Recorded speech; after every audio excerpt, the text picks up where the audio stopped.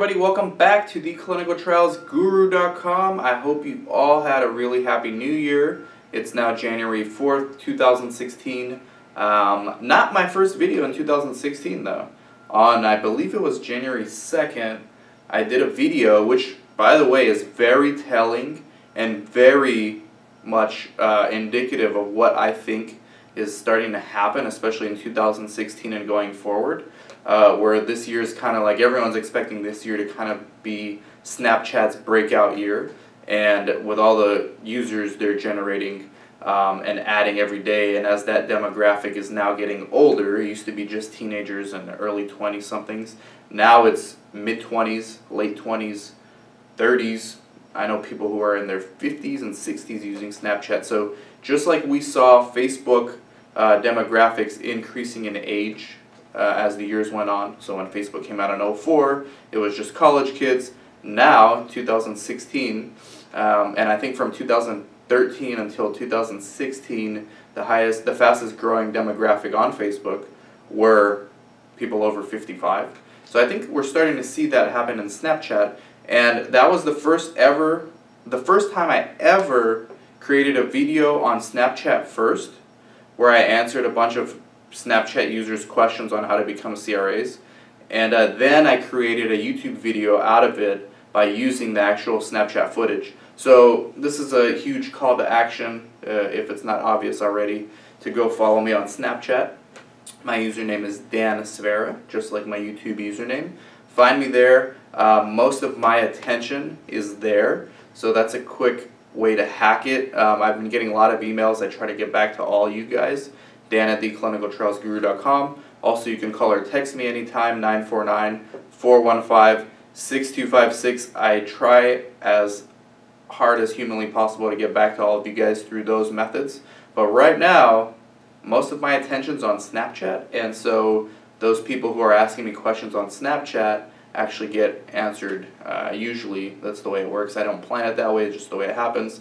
They get more attention, much more attention from me. So if that's important for you, go ahead and add me there. If not, you can just call or text or email me. I'll eventually get around to it, usually within a few days or so. Alright, so yeah, just a little side note. I think this year is going to be huge for Snapchat, and I think more and more people are going to start using it. Snapchat's maturing. Yeah, so with that being said, this is going to be one of the longer videos. I think I'm going to go like 20 minutes or so.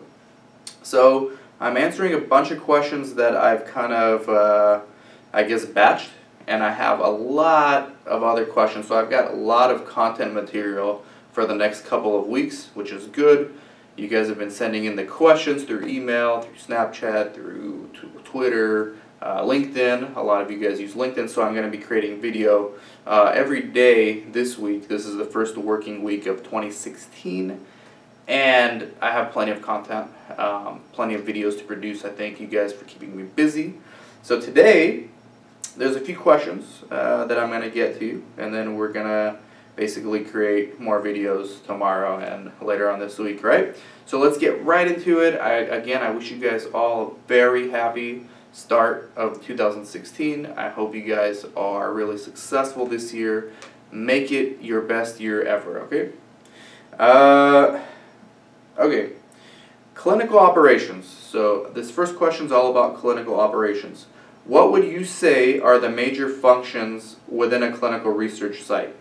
Example, finance, business development, regulatory, marketing, human resources, operations. So the major functions within a clinical research site, let's start with the very simple, small research clinics, okay? You need a PI, you need a study coordinator, and that's really about it. I mean, you can count having the patients, but then you can either have a recruiter or have the PI and the coordinator do the recruiting, which is the simplest yet most effective way, especially for the smaller clinics. So those are the most important components of any clinical research trial. Of course, you can break down all the separate functions. So you've got regulatory, okay, people who just do the regulatory stuff like startup regulatory, ongoing regulatory maintenance. I know some big sites that have individuals that do nothing but startup regulatory and maintenance of all regulatory documents for all studies at that site, so that the coordinators don't have to do that, which is good for those coordinators because regulatory can become quite tedious and, as we all know, or maybe we don't know, does not generate any revenue. Okay, you're not getting paid for doing regulatory maintenance on your regulatory documents. It just doesn't work that way. You get paid from the visits that you conduct at your site for each protocol. So the idea behind outsourcing that, or not outsourcing that, but delegating the regulatory function to one person who does nothing but regulatory is a great idea. I've tried it out at one of my sites once, a small site.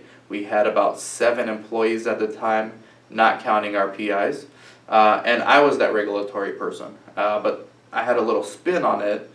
I was the startup regulatory person, and then the coordinators would maintain the reg binders.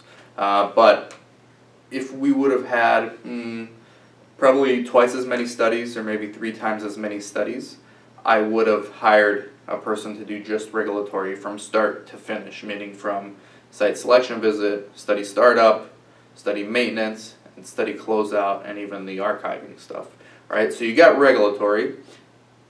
More importantly than that, or I shouldn't say more importantly, because these are all important functions in a clinical research site, but very important and very near and dear to my heart is business development. Okay, so you're not going to have anything to do at your research clinic. You're not going to have a business if you don't have studies. So somebody at your site, usually in the early stages it's the owner, because there's no one else to do it, and I would not delegate this, as I feel it is absolutely the most important task that you can do, especially at a brand new site, but for any site in any level of its stages of existence. Business development should not be ignored. In any industry, sales is the lifeblood of that organization. Sales can cure all problems within the sites, or I should say, sales can cure most of the problems in any business. I've never heard of a clinic or any business going out of business because they were doing too good at sales. Just not the case, right? Sales is super important. Business development is extremely important in a research clinic.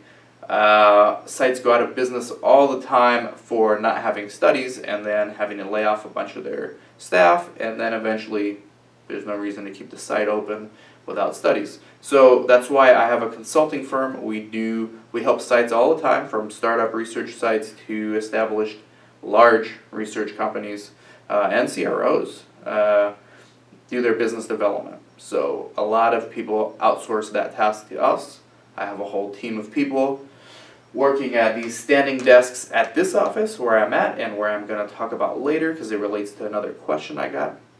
And across multiple different sites I have, we have an infrastructure of people doing nothing but business development tasks all day long. They send 100 emails a day, they make follow-up phone calls, they complete our feasibility surveys, they get the CDAs processed for the sites. If you need help with that, call or text me, 949-415-6256. We'll set up a plan that's right for your site. Okay, so business development, you got regulatory, you've got the coordinators, you've got the PI, that would fall under the operations. So in most big companies, you'll have like a CEO, a CFO, which is Chief Financial Officer, and then a COO. So another task in a research clinic is finance, right? And again, a lot of these tasks are usually and often done by the same person. So I'm a perfect example. When I started my clinic, South Coast Clinical Trials, which has now spun off into something else, which I'm not a part of anymore, but I've had that site for about 10 years.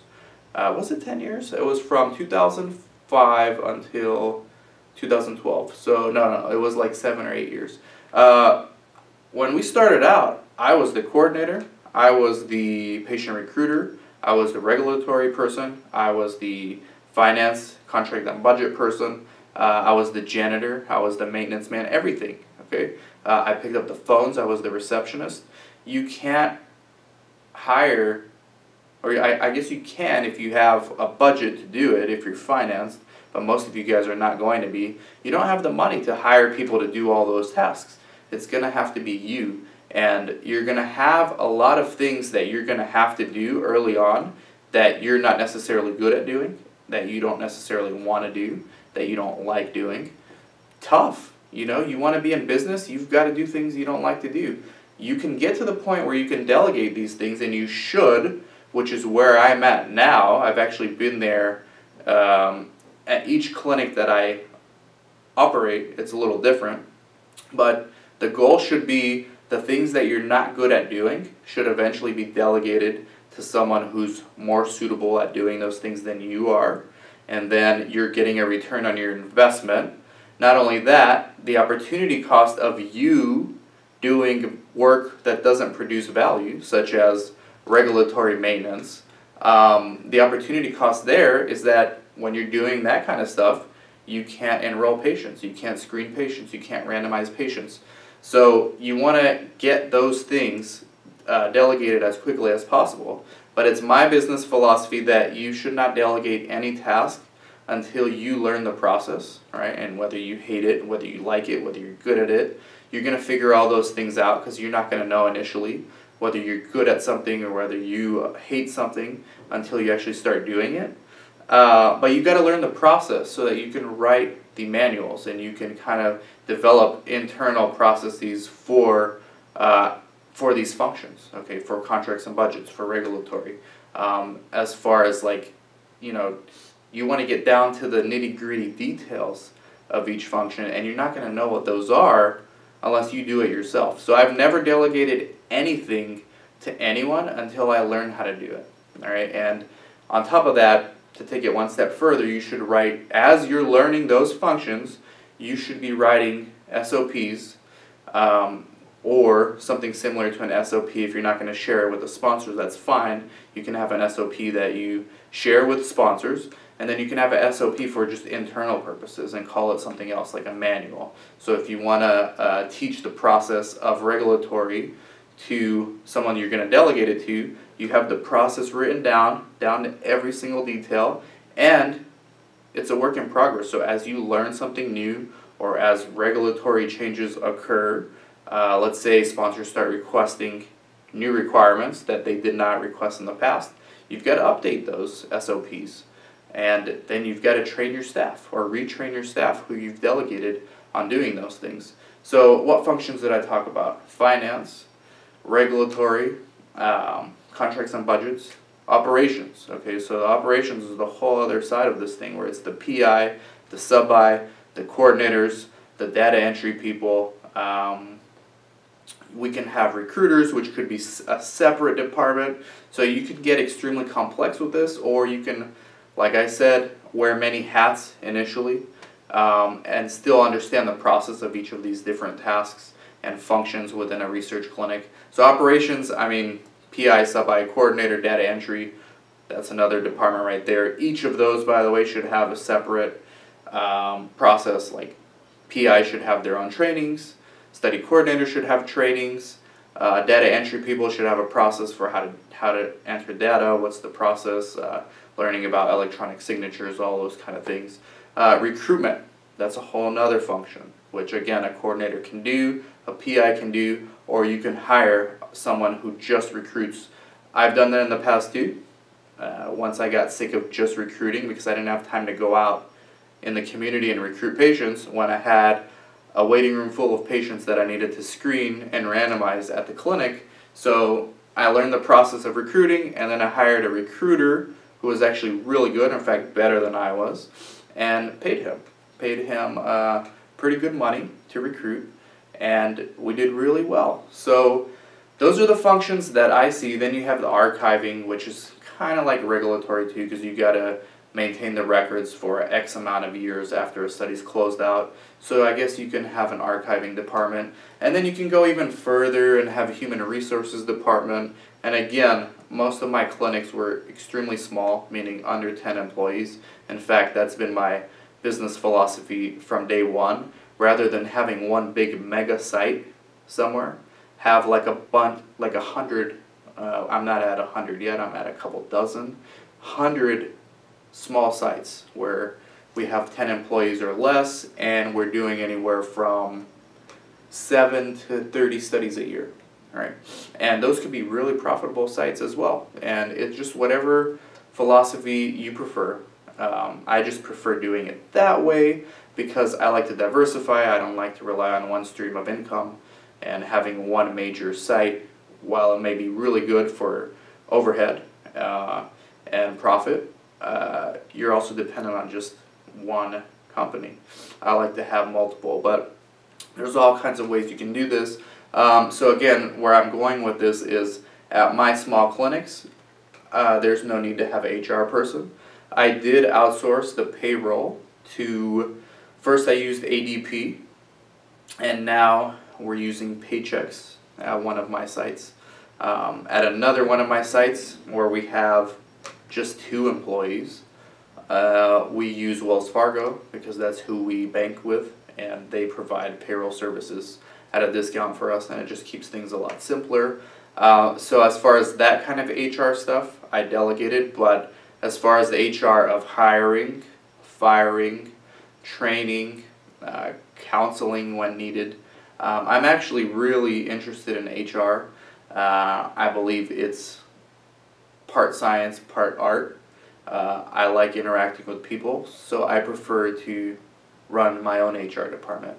And I have a business philosophy of helping my employees, even if it means they're going to end up competing with me.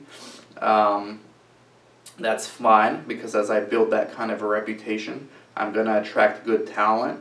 And oftentimes, like I was talking about creating all those small sites, these employees actually don't end up competing with me. They end up wanting to partner with me on other sites of their own, where they're going to have a majority stake equity in their site, and I'll come on as either a silent partner or a minority shareholder. So it's paid off for me, but I've always felt that helping your employees out, even if it's not necessarily in your best interest, is ultimately what's best for the company. And Gary Vaynerchuk, somebody I follow on YouTube, for those of you who don't know who he is, just Google his name. He's got this interesting philosophy that I've adopted.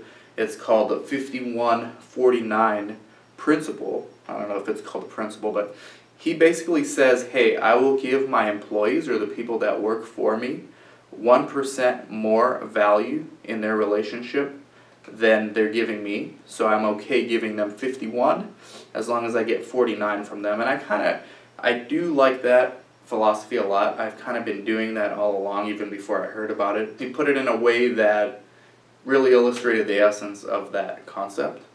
And so helping your employees, even if it means that it's not necessarily helping you in the long run, is always going to be my philosophy, because I do think it does help you actually in the long run. And it may not help you in the long run all the time, but your employees are going to be willing to go the extra mile while they're working for you, knowing that you've got their best interest in mind. So I apologize for going off on a tangent there. Let's get to this next question, because this video is going to go on forever. Budgetary questions. So before entering into negotiations with a sponsor, what would you say are the most important things you need to do to prepare, and how would you go about preparing yourself? What information do you need to know to make an informed decision? You need to know the protocol. You need to know it really well. You need to ask your PI whether they can get the patients. You need to ask your PI what every single assessment is that you don't know what it is, because chances are you're not a doctor or you're not a clinician, and your PI might know what those procedures are. Your PI is going to have an idea of whether, first of all, whether he or she can do those assessments, or whether you'll need to outsource those to a sub-I, because that's going to add cost. And they're going to be able to tell you how much time it takes. So having a really detailed understanding of the protocol is a must before you ever negotiate any budget. Some other things to have that come in handy are your overhead policy. Ask for 40% if you don't have an overhead policy. Email me, dan@theclinicaltrialsguru.com. I will email you the wording that I use. You can make it apply for your site. You don't need to go word for word, but just so you get an idea of what an overhead policy should look like. I always ask for 40%. Doesn't mean you're always going to get 40%. Sometimes you do. I've known many people who I've shared this policy with that have gotten 40%, and I know many who have not. It's random, right? But it's better to have something than not to have it, because you may not get 40, but you might get 30, and the original budget was 20%. So having a written policy in place is always helpful, and those are the two things I would have: the overhead policy, and then a very detailed understanding and a deep understanding of the particular protocol that you're negotiating. All right. Next question. Marketing. One of my favorites. Oh no, here's another one. Do CROs get paid quarterly? Some CROs say that they can only pay the site quarterly because they get paid quarterly. Is this just smoke? Yes and no. Sometimes they do just get paid quarterly. Sometimes they get paid yearly. But everything's negotiable, okay? It's the CRO's job to make sure that the sites are enrolling patients and keeping good data and adhering to GCP. They can negotiate whatever they want with the sponsor. That has nothing to do with what they're going to pay you, all right? They can pay you monthly. They have money to pay monthly. Sometimes they will refuse and they will pay quarterly.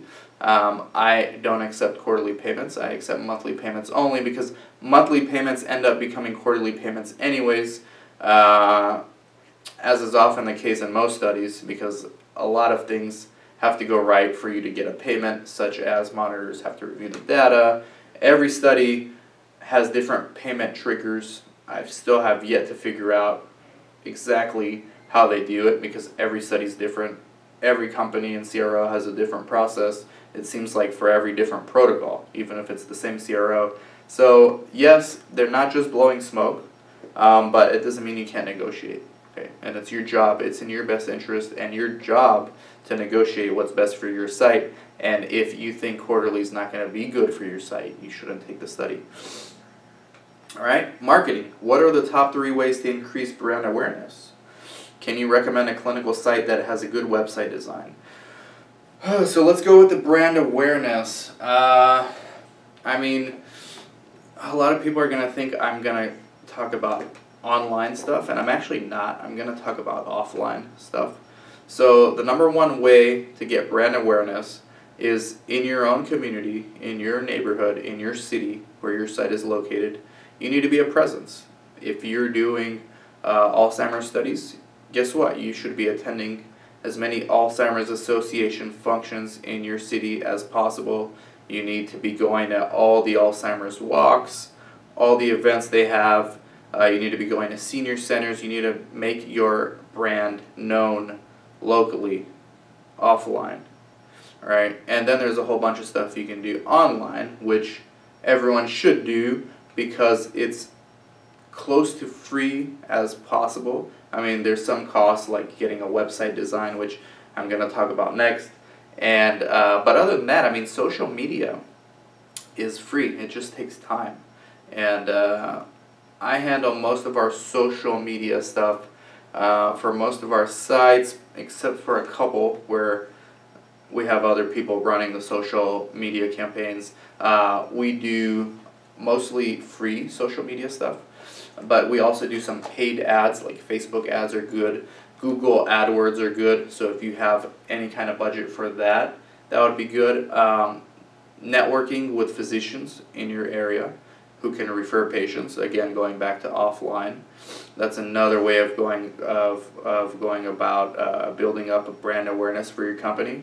So yeah, going out in the community with all the different patient advocacy groups and nonprofit organizations for whatever disease or medical conditions you guys are treating, networking with physicians in your city, and having a web presence, whether that be running Facebook ads, running Google ads, having a Facebook page, having a website, which is your next question. I don't know why I put my phone away because I got a bunch of other questions. Your next question is, can you recommend a clinical site that has a good website design? I'm not going to really recommend any. I mean, these days it's 2016. Most websites are pretty good, and it's relatively cheap to have a good website. I don't think it's that important necessarily to have a good website. I think it's important to have one. I think I definitely would not pay 5 or 10 grand for anybody to design your website. You can put something together yourself that's going to be decent. These days you can use WordPress, or you can use Squarespace to create a nice looking website for free, and they're pretty easy to figure out how to do. If you're not savvy at that kind of stuff, I guarantee you somebody at your site is, and they can do it. So website design's overrated. I mean, everyone's got a website. It's kind of what you do. What is your strategy for attracting people to your website or to a landing page? First of all, are you going to be attracting CROs to learn more about your site? Are you going to be attracting patients to learn more about the studies you have? Those are going to be different strategies and different tactics. And I think actually having landing pages where you can create an ad campaign targeted at a group like patients, and then having them go to a landing page is much more important than having just a website, a static website that doesn't change. Blogging, I mean, I think it's important. If that's not obvious by now, nothing's going to convince you. You should have some kind of a blog. Somebody should be creating some kind of content. Why? Because it's free, basically. It just takes time. And again, who are you trying to target? Are you trying to target patients? Go ahead and do that. Here's a free business idea to anybody who's willing to try. I haven't done this because I just don't have time. I've got like so many projects going on. I don't have time. But a lot of research clinics are blogging and are creating content on their websites or on their blogs for patients, which is good. I think we all should do that. Nobody that I know of is creating content for CROs or sponsors, or the decision makers at those CROs and sponsors. Because guess what? They're human beings. They go on Google. They look up information related to their line of work. No research site that I know of, and if anyone out there knows of anyone doing this, let me know. No research clinic that I know of is creating content for CROs and sponsors. What kind of topics they're looking for. They're interested in, obviously, patient recruitment. They're interested in sites adhering to GCP. They're interested in PI training. They're interested in how to complete a study quicker. Research what they're interested in, figure out what they're interested in, create content targeted at them, post it on LinkedIn, because everyone's on LinkedIn. Run a Google ad for it, run a Facebook ad targeting sponsors. All right. I mean, there's so many things you can do. I haven't had time to do this. I don't know if I'm going to get around to it in 2016 because I've got a lot of goals for this year. So it's just another business development strategy that I think would work and that no one's been doing. Personal question. Are you actively managing a clinical research site?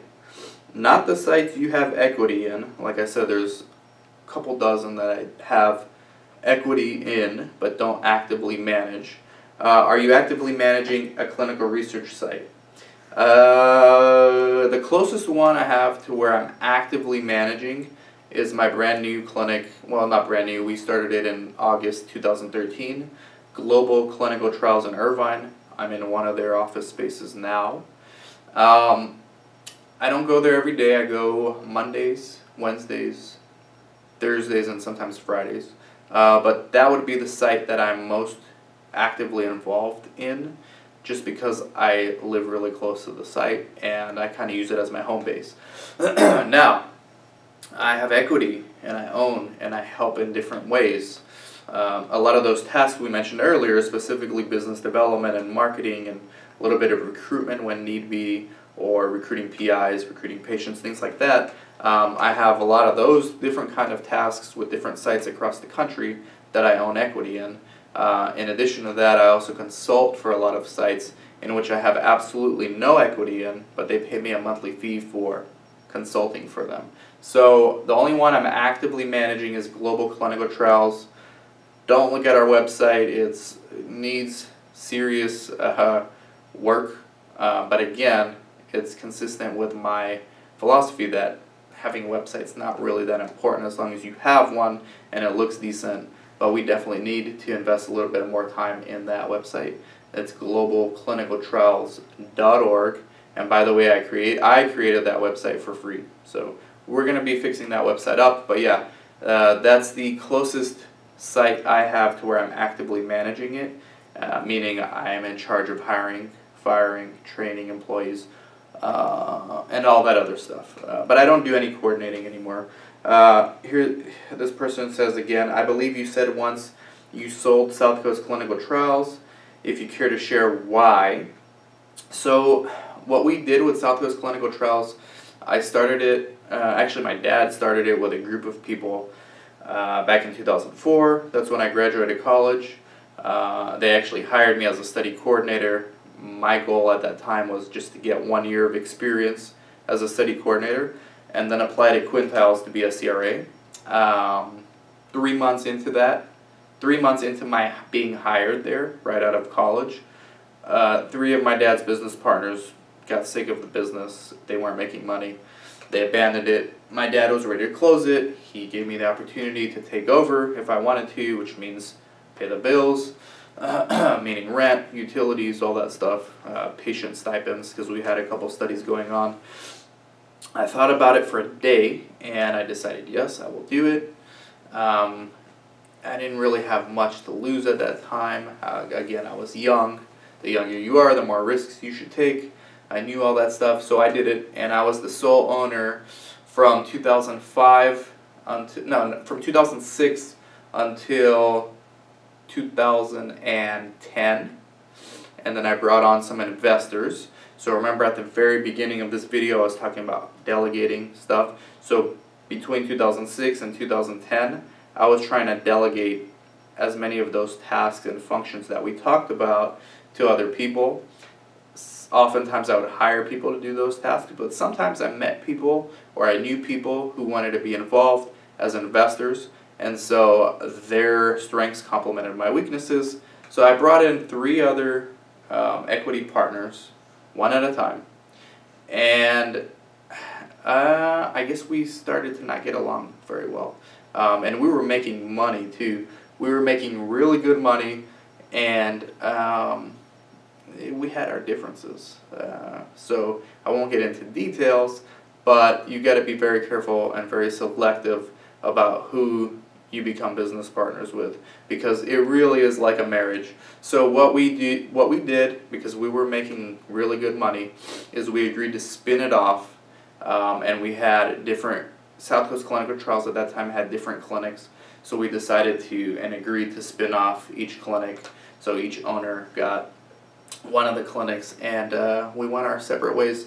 I still am involved, not business-wise, but I still talk to those former partners today, and it's a lot easier, and we have a lot more pleasant conversations these days not working together as we did before in the past, or as opposed to what we did in the past, which was usually not get along very well, right? Kind of like Kobe Bryant and Shaquille O'Neal, right? You don't have to like each other to work together and be successful, but ultimately you do have to go your separate ways. That's what happened there. But yeah, we were making really good money, especially when we started getting those inpatient studies going, and again, we were a small site, so overhead was really low and very profitable. If you care to share why, so I just did, focusing on consulting, real estate, or needed a change, all of the above. And I mean, I'm interested in other industries as well. Many of you know or may not know, I'm also a realtor. I got my license in 2012, right around that time actually. Actually, it was 2013 when I got my real estate license. So I think real estate is my real long-term game, meaning I've been a real estate investor since my company started getting profitable back in 2006. And the more real estate deals I did, the more I met realtors who were doing well, and it seemed like something I would like to do. So I got my license, and I started focusing on that too. And as a realtor, I have about 1 client a month. So I have about 1 transaction a month. It takes me a couple hours a month to actually handle that work. So it doesn't take away too much of my clinical research time. Plus, I've been able to delegate a lot of my tasks at different sites and diversify, and do a lot of consulting now. This year we're enrolling our first students into our CRA Academy, so we're training people with zero experience on how to become CRAs, and then we actually make sure that they land an interview with a CRO and get hired to be CRAs. So doing that, working on a patient recruitment website, which I believe should be ready in the next couple of weeks. So a lot of stuff going on, and yeah, it was just time for me to diversify in 2012, and yeah, that was my strategy, and that we all agreed that that was the right way to go about it. They're doing well. The other partner's doing well as well. They both have small sites now. I'm doing well. We have a lot of stuff going on. So yeah, that's all my time for today. I want to thank you guys very much for watching. Stay tuned for tomorrow. And again, add me on Snapchat because I'm going to be doing... Matter of fact, I got another question here. And the only way to get more users on Snapchat is to entice you guys to add me there. So I'm going to read you the question that I got, and I'm going to answer it on Snapchat. Sorry, but if you want to hear the answer, you got to add me on Snapchat, Dan Sfera. I have 5 years of experience as a clinical research coordinator and have a PI in general medicine I could work with. I am looking to get a loan to start my own clinic. My question is, how do I apply for clinical trials to get a site qualification visits? I have no idea how to apply to get a study for a clinical trial site. I know clinicaltrials.gov, and there is contact info for all studies. Should I submit an email and ask if I can participate in a study? How do I go about that? I will learn about contracts and, again, all that stuff we talked about afterwards. I am very interested in going into business for myself. I have the labor part down. I just need to know how to get a study, negotiate a budget, and deal with that side of clinical trials. So I will answer this question on Snapchat only. So you got to add me there. All right, Dan from theclinicaltrialsguru.com. Take care.